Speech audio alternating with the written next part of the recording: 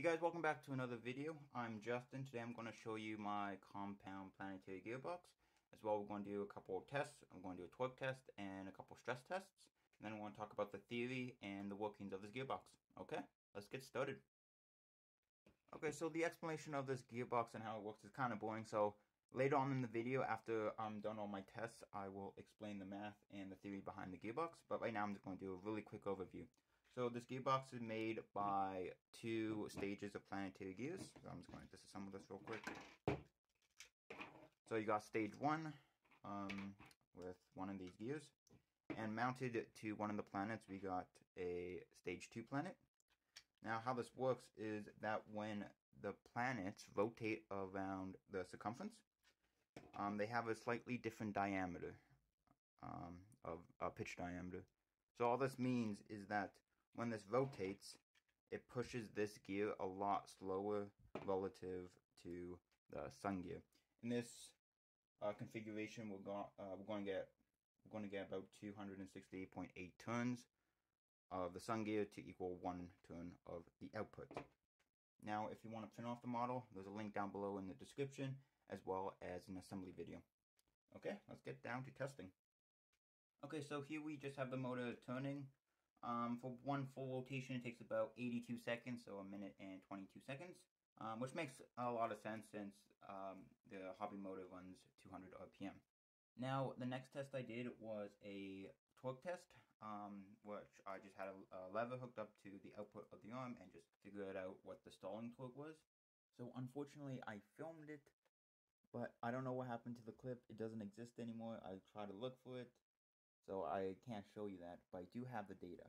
So, the motor outputs 0.007 kilograms per meter. That's just the motor with the yellow gearbox. And when I tested, the stall torque was 0.1518 kilograms per meter. Now that seems good, except when you consider the gearbox is there, which it should be 1.88 kilograms per meter, and we're measuring 0.1518, which is pretty bad, actually. Which I can't say is unexpected, because this is just 3D printed parts. You have some inaccuracy, more friction than you would have with other types of manufacturing. So I would have done the test again on camera, but as you see, my next test, I just did a stress test. I turned on the motor, I ran it, and I held and pushed down on the lever, and it just broke all the gears. Okay, so let's just quickly look at some of the damage that happened to the print. Everything was actually quite expected. What happened was, just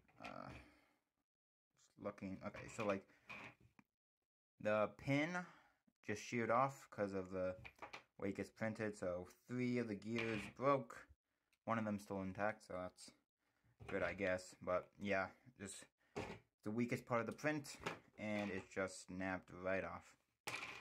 So in version 2, I already designed this, but in version 2, 2 gears look like this, and instead of a pin, you got this piece, and this piece is pinned like this, so the layer lines are perpendicular to the shear force. So, yeah, like that. I'll make a video on my version 2 later on, but let's go on to some of the math. Okay, so I'm going to try to explain the theory and math behind the gearbox. First thing I want to do is think about a vacuum pinion gear set. So let's say this this pinion gear has a circumference of 1 unit, right? So what does that mean? That means for every one rotation, this rack will move down 1 unit, move down or move up 1 unit. And let's say this pinion has a 0.75 unit. So what does that mean? That means for every 1 rotation of this gear, this rack moves up and down 0.75 units. So this represents, so these pinions represents our planetary gears in our gear set. So now what happens if we mount the second set on top of the first set? So essentially mounting the 2 pinion gears together like this. they can't rotate independently, so they rotate together. So if we stack them on top of each other, something like this, and we turn this one full rotation, what will happen is this bottom set will move down 1 unit, and this top set will move down 0.75 units, essentially making a difference of 0.25 units. Now, what does that actually mean? It means that rack 2 is going slower than rack 1. Now, what if the first rack doesn't move?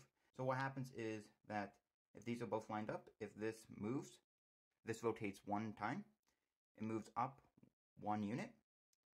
This will also move up, but instead of moving up 1 unit, it also gets pushed down by the rotation of this pinion 2.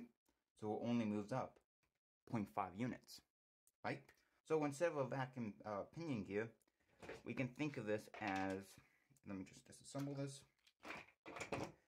We can rotate our vac into a circle and do the same type of theory. So what happens is the ring gear, or vac 1, gets mounted stationary, the sun gear rotates.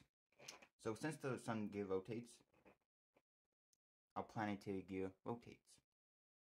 Now, since our second planetary gear is also mounted to the first planetary gear, they both rotate together, essentially moving this a lot slower than the first one.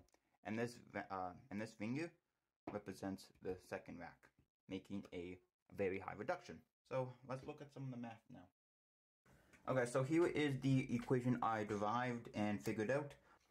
There's only 4 variables in this equation. There's S1 is the sun of the driven gear. R1 is the ring of stage 1. P1, which is the planetary, the planets of stage 1. We got P2, which is the planets of the second stage. And we got ring 2, which is just the output ring. So if we just look at our scenario for this particular gearbox, we have 10 teeth on the sun, ring 1 has 38 teeth, and P1 has 14 teeth. For P2, we have 12 teeth, and ring 2, we have 32 teeth. So if we just do the math, we get 5 over 24 times -1 over 56. The -1 just means that the output is rotating in the opposite direction of the input. So that just gives us -0.00372, which means we have, for every 1 rotation on the input sun, we get 0.00372 output.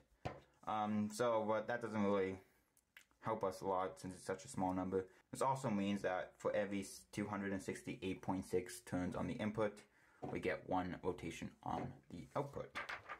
Now, this isn't an equation you need to know for designing a planetary gearbox. There's a bunch of other equations you do also need to know with this equation when designing a compound planetary gearbox. So I think that's all I wanted to talk about in this video, guys. If you like this video, give it a huge thumbs up. I really do appreciate it. Consider subscribing. I'll see you next time. Bye.